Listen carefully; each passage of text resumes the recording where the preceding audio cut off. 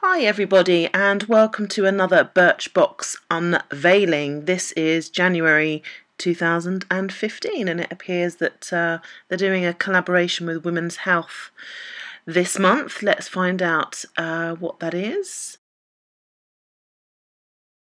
So let's see what's enclosed. We've got some bite-sized challenges here, number one being, and this should sound familiar, write it down, keep a diary log. It's like a pat on the back, apparently. Good job, I've been blogging for 4 years then, really. Sit smarter, I'm not really sure whether I am the right person to talk about that as I sit hunched over my laptop. Here we have the list of everything that's included as usual. I'm going to go through everything separately so that you can see. But it's really handy to have that with all the prices of the full-size products. So let's get going. Now, first of all, on top you can see that pink contraption. I thought it might have been a very attractive headband I could have worn to start with, but what I think it is it's made of rubber, and I'm not really sure what you do with it. Use it for stretching and stuff, I think. Yeah, green tea, not my cup of tea. Pardon the pun. Can't say I've ever had it, but I just don't like the sound of it. But with it being January, it kind of makes sense that it's in this month's box. And because I bought a smoothie maker today, you never know, I might give it a whirl. Okay, the first product is now it's by Active Bod, and it says it's a shower concentrate. I can only imagine that's just a different word for shower gel. It smells really nice. Again, I've only just opened this box, so I haven't tried any of the products. I've not heard of this brand, but the size is always handy for, as it says on the back, for your gym kit. I don't actually go to a gym, so I might just use it at home. This had me intrigued, this product. It's called Heal Gel, and it says it's a calm, regenerate. I don't know what it is. If anybody can shed some light whether they use it or not.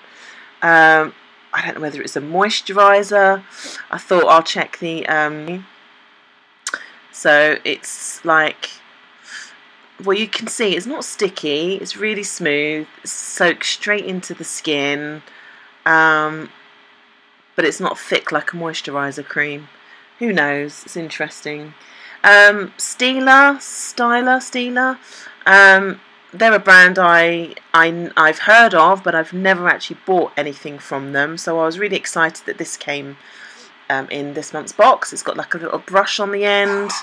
You can never have too many lip glosses, I don't think, and this is kind of one that you push up so that the lip gloss goes through the brush at the top. It's a nice kind of peachy colour, so I'm happy with that. Next product, not heard of, Cordelay serum, like a correcting serum for your complexion. Not really much wrong with my complexion other than a few wrinkles, and maybe it'll help with that. I don't know whether you put this under your foundation, maybe just to smooth out your skin. Again, I just wanted to test the consistency of it. It's actually the same consistency as the product before. As you can see, it's quite sort of watery as opposed to thick.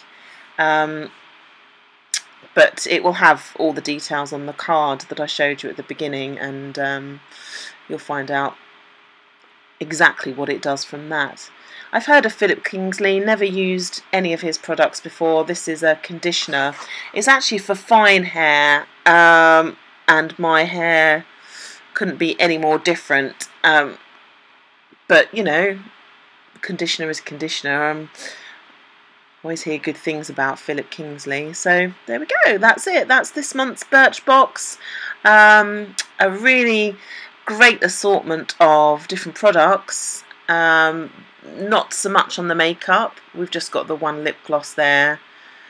Not a fan of green tea, but overall, really, really happy. See you soon, guys. Bye.